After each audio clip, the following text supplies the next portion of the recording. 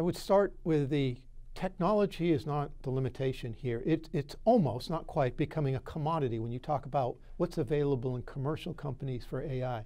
To me, it's more of culture, talent, and data management, and I'll get into very briefly each one.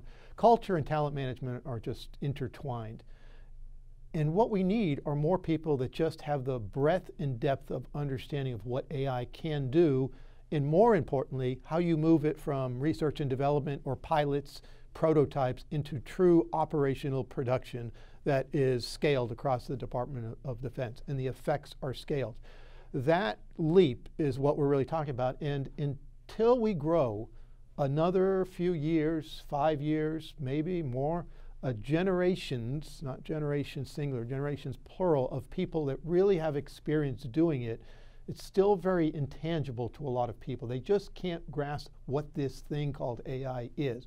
So one of our biggest impediments is, one, building that cadre of people. We need outside expertise, which we're soliciting in the Joint AI Centers to bring people in and help us accelerate our ability to understand and adopt AI across the force.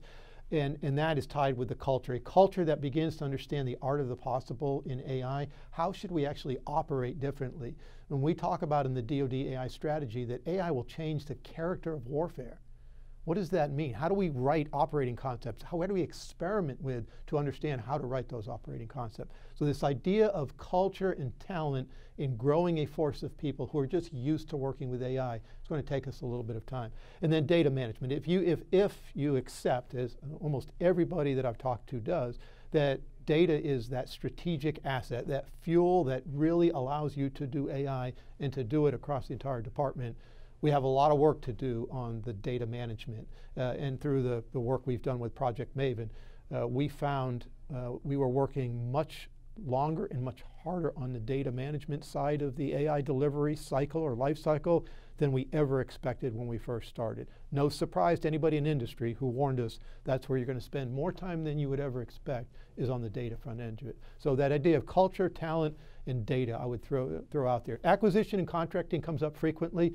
We find ways to get through that. It is not a simple process in the department, but there are now so many different vehicles available to allow you to get commercial companies and even other big defense companies on contract and do it rapidly. It does take some creativity at times, and the Congress has been very helpful in trying to give us more flexibility and leeway. But that's an area where just sort of constant attention is required to make sure you can actually get these things delivered and fielded in a much more rapid timeline than we're used to doing in some of our other big capabilities in the past.